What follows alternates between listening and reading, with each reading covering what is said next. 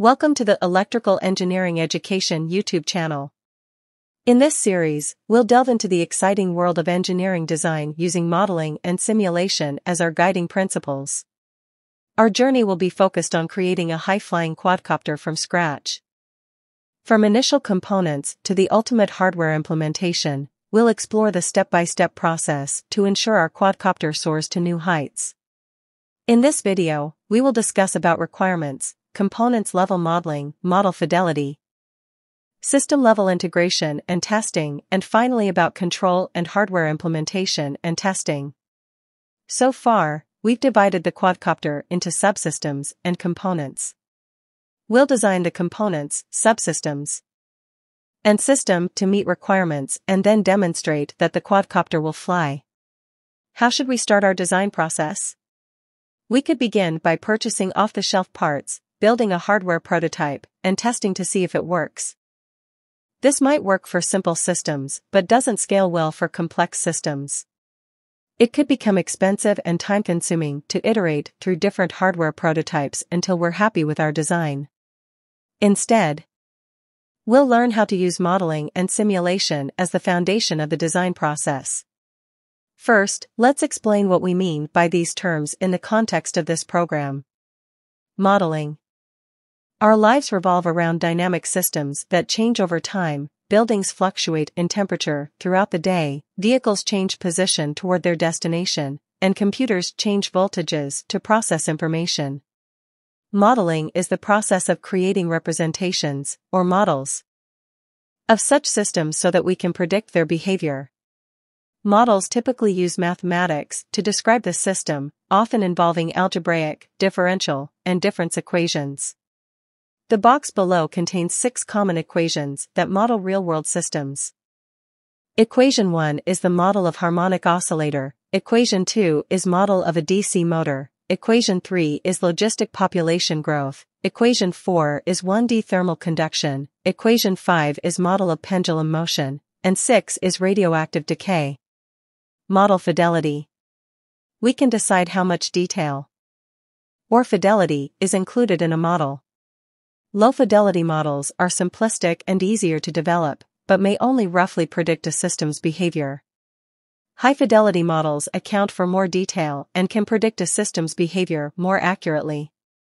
However, high-fidelity models introduce additional complexity, are more challenging to develop, and generally are slower to solve.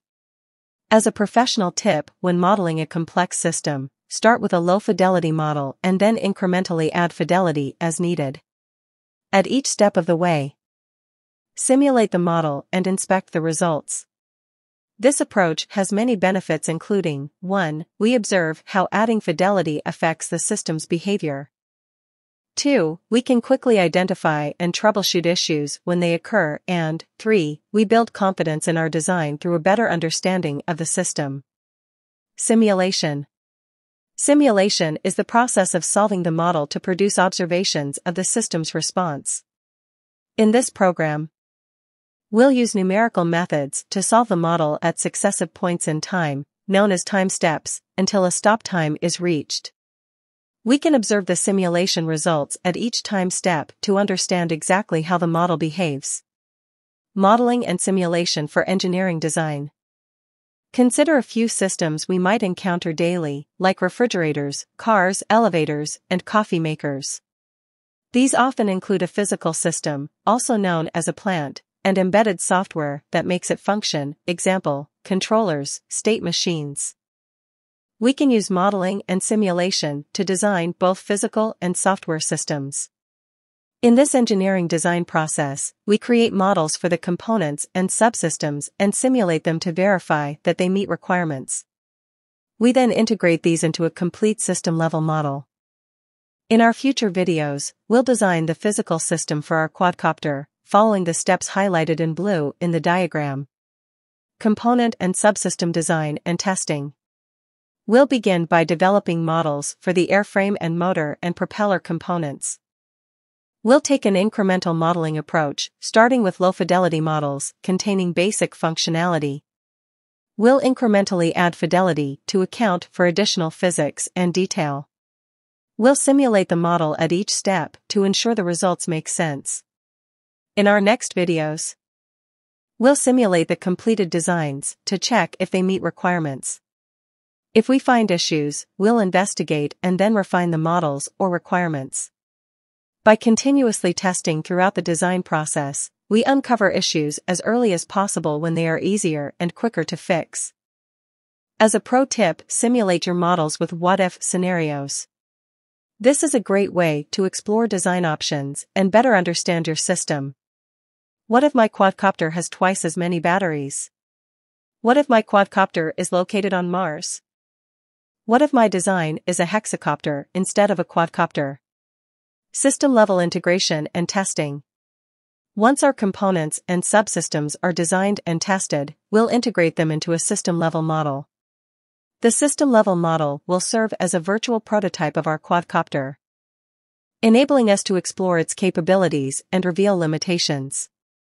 We'll perform interactive and scenario-based tests to ensure it flies, and then use the model to evaluate our design options. Control design and testing. With our physical design finished, we could then develop a control system to fly the quadcopter. We could design closed-loop controllers to maneuver the quadcopter to specific positions. Then, we could implement supervisory controllers to make the quadcopter perform specific missions and automatically land when the battery is low.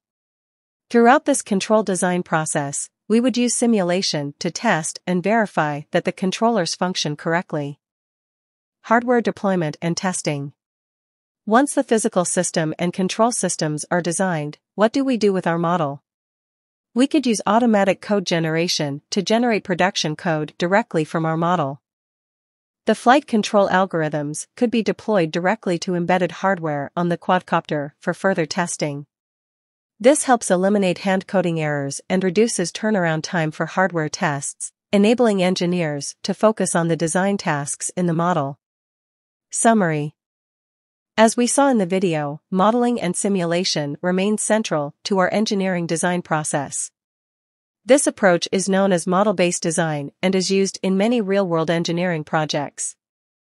Model-based design helps engineers focus on engineering tasks while collaboratively supporting complex design problems. This empowers teams to incrementally add fidelity and complexity to designs, create virtual prototypes and explore what-if scenarios with simulation, build confidence and identify issues early with continuous testing and verification, split work across different regions, teams, and engineers, share and reuse designs and intellectual property, automatically generate production code for embedded systems, integrate workflows into existing development processes like Agile or DevOps. Ultimately, the final model serves as a design artifact containing the entire comprehensive engineering effort.